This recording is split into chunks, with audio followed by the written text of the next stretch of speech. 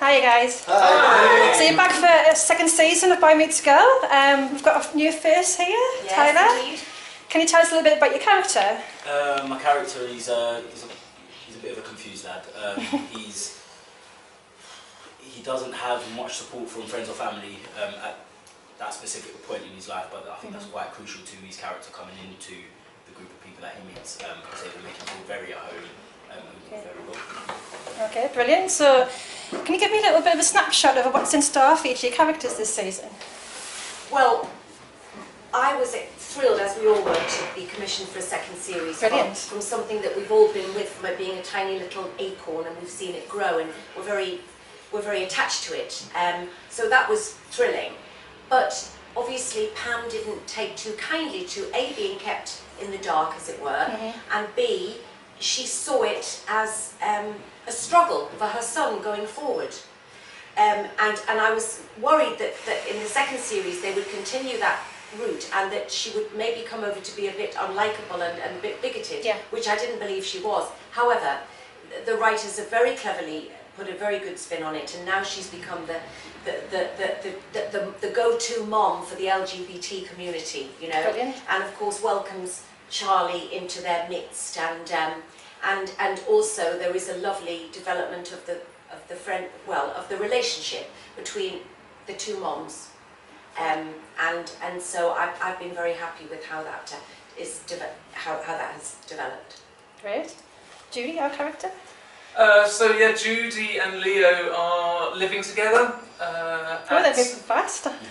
Well, that's the thing. You never quite know how many months have elapsed between the end of series 1 and the start of series 2. But yeah, to all intents and purposes, they moved quickly. But they live at Judy's mum's house at Peggy's. So it's a small house made to feel even smaller because Jackie's there, and Jackie, played by Lizzie Roper, my sister. No, Jackie's my sister, Lizzie Roper. Not my sister, Judy's. Anyway, you know what I mean. And Jackie, played by Lizzie, gets a fella this time as well. That's what I'm trying to say, yes.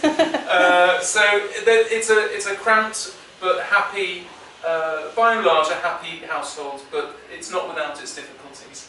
Okay, brilliant. And Jackie, played by Lizzie, gets a boyfriend, as we say, called Dean, who's the pest control guy, and he's played by Steve March, who is a hilarious new character, a brilliant actor, brilliant addition to the series, and he basically is the character that they use as a vehicle to ask the questions about the trans community that most people would like to but are too shy, but it's really asking questions that many people would like answered in a very light-hearted, humorous but gently educating way. Okay. And James, you ended up last season with a bit of a love interest. Does that develop in this season? Well, the thing with James is he never often moves forward with speed. However, the spot that he stands, he does dance. And yeah, you'll just have to wait and see, but it's definitely more James, shall we say. He's still born idle, and he's still very funny. And Anji's character? Anji is great because we actually get to see a bit of her life outside the salon, which is great, and there might be a little surprise in there. Really? Really? And Elliott, a question to you. Which of the cast do you find really easy to write for? Does it just comes off Who's straight the off the best? pen? Which just comes off the pen really easy? Actually, I realised, I learned that with the very first series, you could just hear the characters' voices. Yes. But with the second series, you could hear the actors' voices. For me personally, it's hardest for Jonny's James, because the way he speaks is quite specific. Yeah. So I had to use the Urban Dictionary a lot for James's dialogue. Subtitles. And then Pam is based on my mum, so whatever my mum says, I just type that up.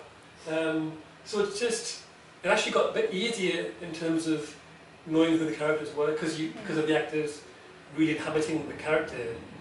You could hear their voices now, so it became a lot easier actually.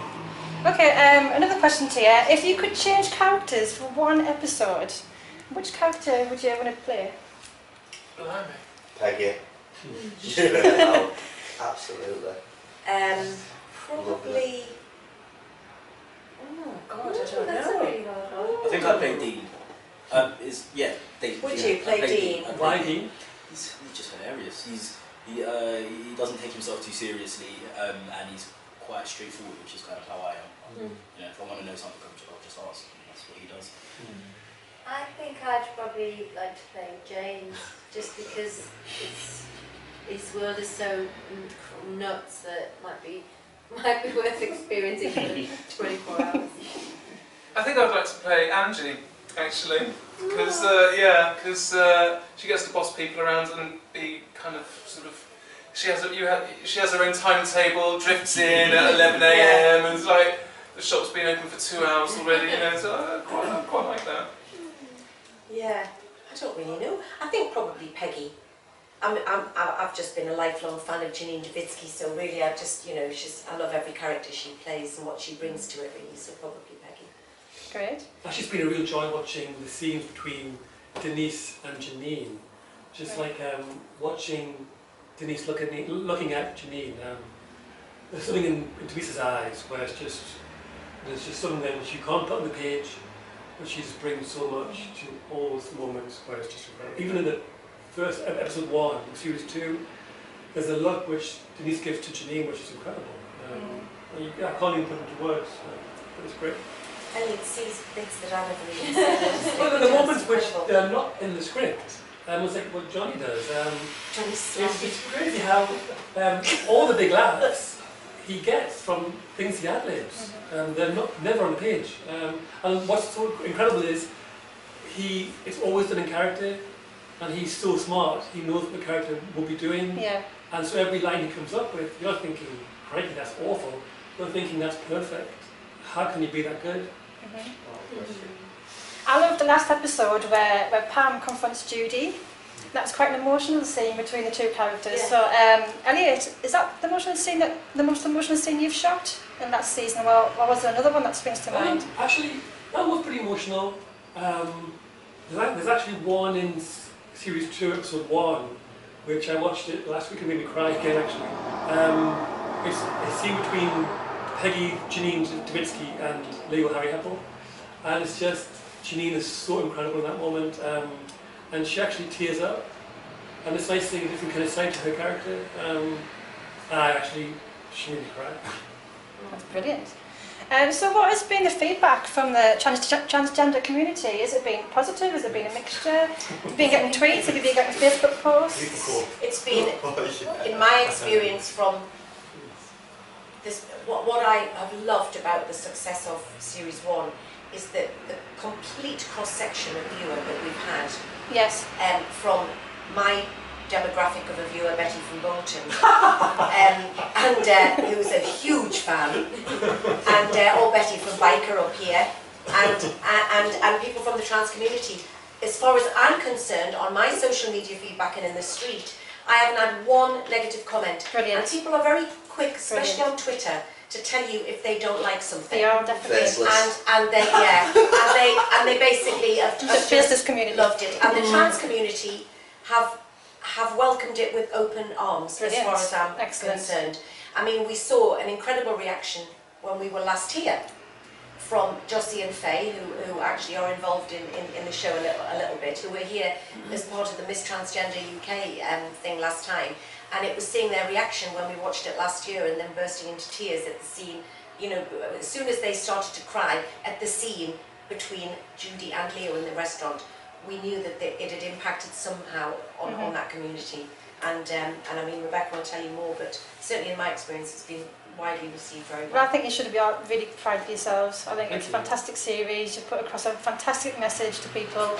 I'm really looking forward to seeing season 2. Thank you. And thank you for you season 2, you're American. series 2. Thank you for having me and let me interview you. Thank you. Thank you.